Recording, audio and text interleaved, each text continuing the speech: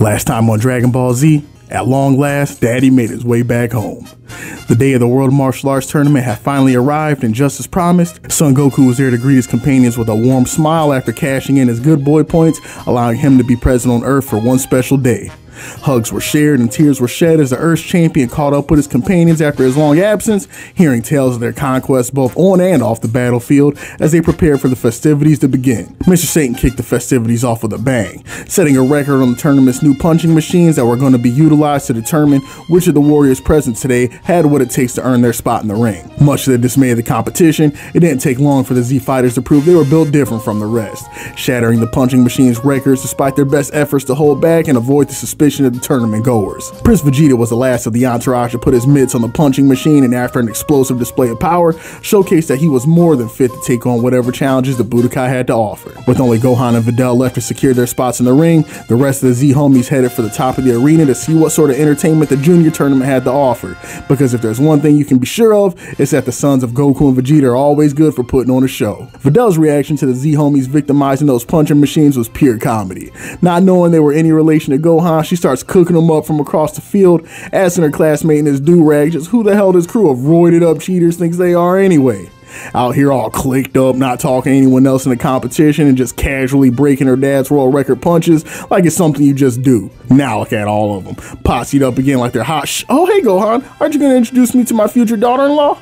With this act of violation, Videl stood surprised at the group of mystery fighters she was just cooking up, starting dialogue with Gohan like they were longtime homies. And the minute Big Krill saw Gohan roll up to the Budokai with a female, y'all already know he was scheming with the worst of intentions, thinking about that time back on the lookout all those years ago where little homie almost made him lose the Android 18 bag.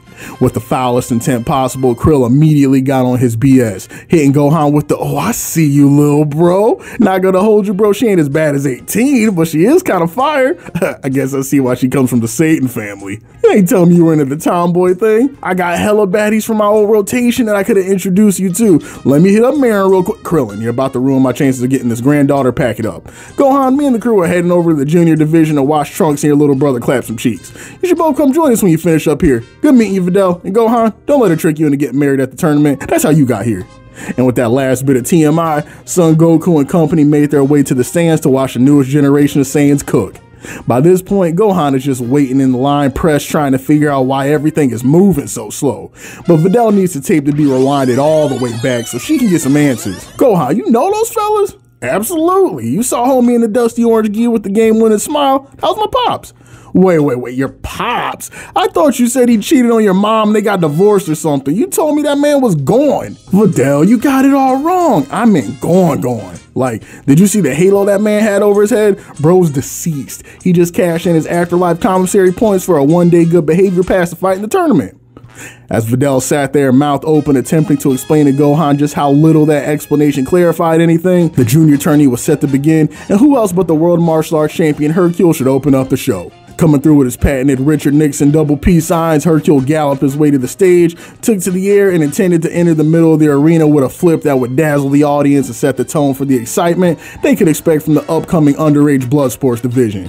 But what instead happened was Buddy tripped over his pocket, cracked his cranium on that hard-ass tournament floor, and spent the better part of 30 seconds writhing around in agony as the public tried to assess whether this was a bit or if Hercule just bit the big one. I'm not even that type of dude that cracks up off of slapstick humor like that, but there's just something about Mr. Satan getting his pockets ran that makes me laugh every time. It's like he was built for it.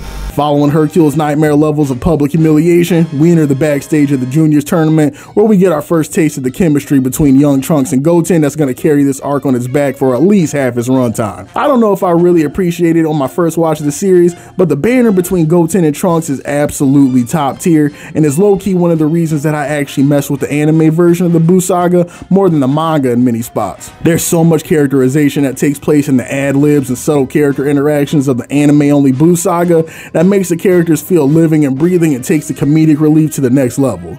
Just for a slight example, take this moment backstage where Trunks and Goten talking about what they're going to do with the prize money after they finesse the bag from all the rest of these little ass preschoolers without alien DNA. The conversation plays out pretty much the same in both the manga and the anime at first, with Goten saying that he probably was spending on some cool ass toys, while Trunks roasts him for being childish, and Goten claps back that's easy for him to say when his mom is shonen Jeff Bezos and has more money than she could ever spend on BBLs in her lifetime. But there's just a small interaction that occurs before Joe Dirt pulls up and starts pressing Trunks in the anime version that I appreciate so much. That's just absolutely missing from the manga. As the menace with a mullet makes the mistake of getting ready to pull up on Trunks, we return to Goten and Trunks continuing their conversation when Trunks chimes in with a, you know what, if I win, I'll probably use the money to get you a real barber. Absolutely just charbroiling Goten before his interaction with his soon-to-be punching bag that represents exactly what I love about the anime version. The broadcast team, and especially those responsible for the dub, which I'm most familiar with, did a standout job of making Goten and Trunks feel like real-ass kids rather than small adults with squeaky voices. The little additional banter they added to the script between these two does so much to endear them to the audience,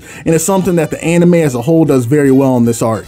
Adding little moments that go a long way in fleshing out the relationship between characters that in the manga can feel a bit rushed without the added context. Getting back to the action though, we return to the World Tournament stage where Trunks is making his way into the ring to box with Theo Von, who has been in his ear talking absolutely crazy for the past 10 minutes.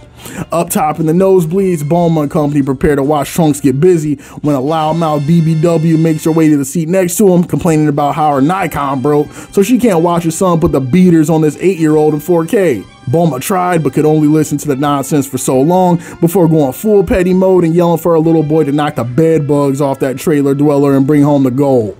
As the announcer yells fight, Kurt Russell asks Trunks if he has any final words, to which Trunks replies with a perfectly executed leg sweep and a launcher combo that sends oofy doofy mans like Rod Stewart 11 feet in the air and crashing back down on the concrete neck first. That's gonna leave a mark.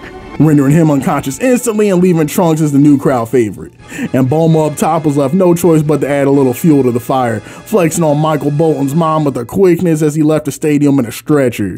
The anime then treats us to a montage of the garbage tier fights that go on in the tourney before it's Goten's turn, lending some credence to the announcer's comments that the tournament really has been absolutely cheap since Goku and Jr. did their thing back in the day. The peace that overcame the Earth since those times left the competition with a severe drought of homies with hands. Eventually though, Goten's turn arrives and he just so happens to be matched up with Mitch Trunchbull's second son, who also thinks he's gotta get to the ring after hitting his growth spurt early and getting sturdy on middle schoolers. Bulma can't help but remark on how she knew that ugly ass boy that stepped into the ring looked familiar. With a face like that, it just had to be the brother of the kid who had Trunks' Capsule Corp 8s tattooed on his backside.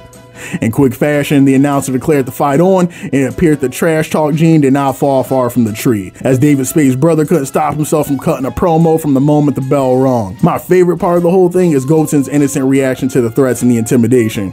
Rather than being upset by the insults and the name calling, he's just confused as he proceeds to block the kid's attack with a single hand and even finger, genuinely wondering how someone this weak is able to talk that much. Goten even pleads with the kid in the middle of the fight to take things seriously, because if this is really all he's packing, he's gonna get behind that vending machine and take another nap. Channeling all his strength and doing his best Dio impersonation, David Bowie here attempts to muda Goten to death, using everything he has in the tank until Goten decides that he's seen enough, chin checks the kid with the slowest punch he can muster and puts the kid to sleep instantly. Amazing the crowd, believing Mommy Thickums in the stand none too happy. Blinded by rage at seeing both their sons get slept by the pre-K Taekwondo club, the BBW baddie lashes out until her rampage is quickly put to an end by Chi-Chi, who refuses to have her payday interrupted by the emotional outburst of a crazed Karen. And as anyone familiar with the two boys may have guessed, the grand finals of the tourney came down to young Trunks and Goten. Before the main event could get underway, tournament staff recommended that Hercule might want to take a quick hiatus from his stogie and mimosas to peep what was happening in the junior division, because the kids that were getting ready to box right now were a little different from your ordinary competition. None too enthused, the champ decided fine, he'll take a look at the match only to verify which of the little gremlins he was going to be embarrassing in their sparring match later. With all eyes in the stadium, including the Z-homies glued to them, Goten and Trunks began the match that would make history and decide who would be the first champion of the Tenkaichi Budokai's junior division.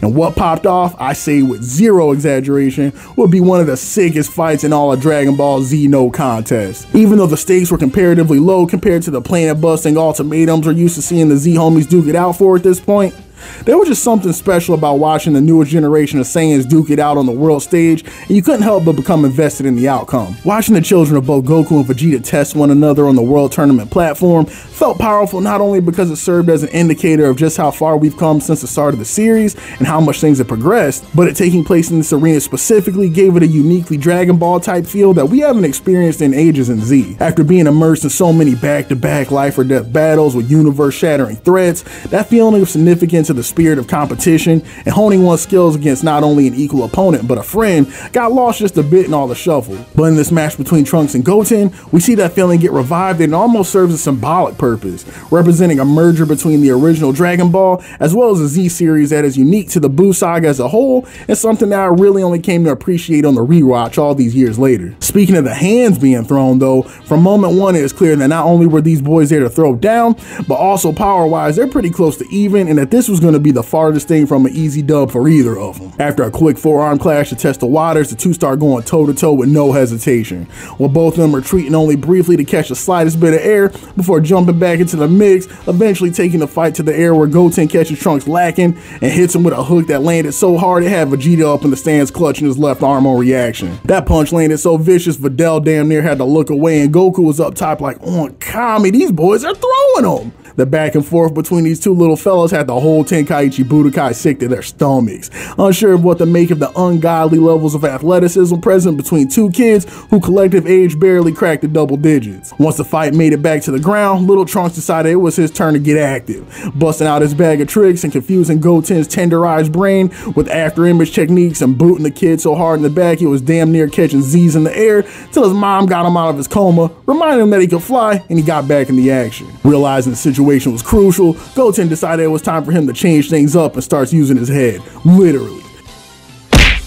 And the boy shot straight at Trunks like a bullet bill straight out of Mario Wonder and gave the Capsule Corp Mini Tycoon a piece of his mind before coming at him with a flurry of attacks and taking the offense to him. Trunks, realizing he needed to gain some space, took the fight to the air, but Goten was on him like green on Piccolo, and before he realized it, little dude had him yoked up in a full Nelson, ready to end his whole tournament run, before Trunks clapped back with an elbow to the cheek on some flat out nasty work and then kicked the poor kid straight to the ground with a foot straight to the spinal column, giving visions that hit that turned their Uncle Nappa into a paraplegic. This new generation is sturdier than they used to make them though, and after both those kids made their way back to land, they rushed towards each other and fed each other the craziest knuckle sandwich either of them ever ate in their life. Just an absolutely textbook crosscut that I can't lie, gets me hype every time I see it.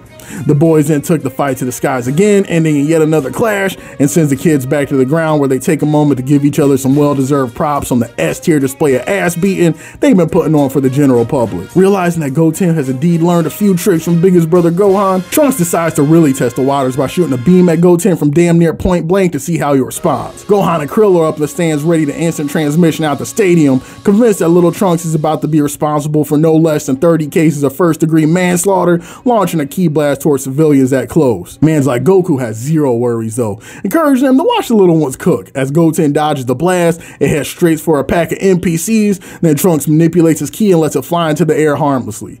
As the Z crew breathed a sigh of relief, the respite was short-lived when Son Goten then stanced up and before any of them could adequately blink, fired off his patented Kamehameha that thankfully veered upwards at the last minute, managing to only endanger property rather than countless lives. As Goten and Trunks took their fighting stances and prepared to enter the endgame, Mr. Satan was in the middle of a cardiac episode, finally piecing together why these little munchkins appeared so familiar. Amid his PTSD-induced flashback, the dirty orange gi and explosions, it immediately brought him back to the day of the Cell games, and the Steiner math was quickly coming together. But while Satan was finally beginning to get the picture, Trunks was in the air ready to bring things to an end. Trunks had Goten wrapped up in a full Nelson, returning the favor from earlier, and agreed to put an end to the torturous turn of events for the young fighter if he cried uncle in front of the whole venue and admitted defeat. No longer able to hold his tongue, Vegeta couldn't help but comment to Kakarot that it looked like the superior warrior was about to win after all. And right when it seemed that all hope was lost and Goten was left with no choice but to surrender, bright yellow aura suddenly took a hold of the young boy and in a seemingly superhuman fit of power,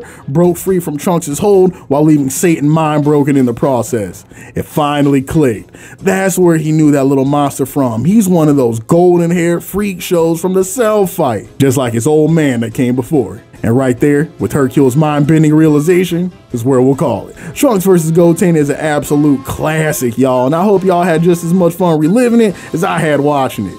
Tune in next time, homies, as the battle for the strongest of the new generation comes to an end. Which of the young warriors is going to take the mantle of the junior champ and test their luck against the invincible Mr. Satan? And what surprises lie in wait for our adult competitors as the opening of the World Martial Arts Tournament draws near and things appear to get stranger with each second that passes? I guess there's only one way to find out. Be easy, everyone, and talk to you again in the next video.